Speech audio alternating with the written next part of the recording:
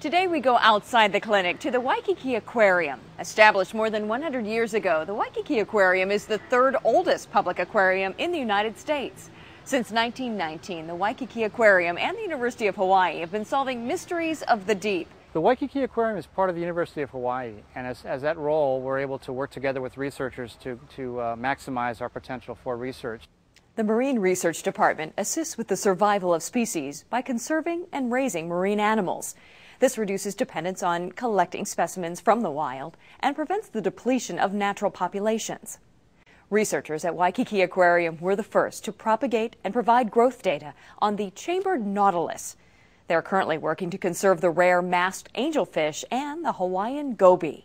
Researchers at the Waikiki Aquarium are also studying coral biology to improve understanding and protective efforts.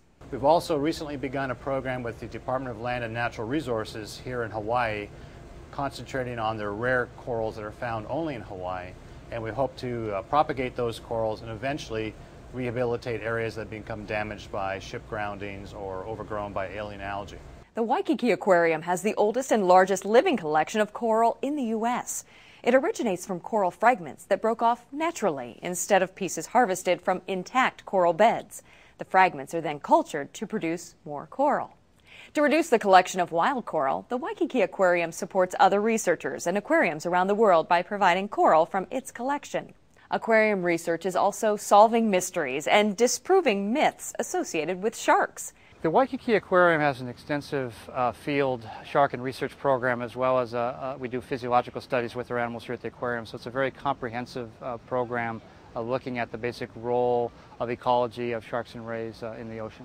One of the physiological studies that we did here at the aquarium was looking at the thyroid gland. We did a study looking at how the thyroid gland works, and it turns out it's very, very similar to that with the human medicine that you're seeing, and we see several different types of goiters. You can have a simple iodide deficiency, and then you have what's called a colloid goiter, where you see large areas where you still have iodide, but it's apparently not being taken up properly by the animals. So the sharks are in some ways a very good model for looking at how the thyroid gland works in different environments.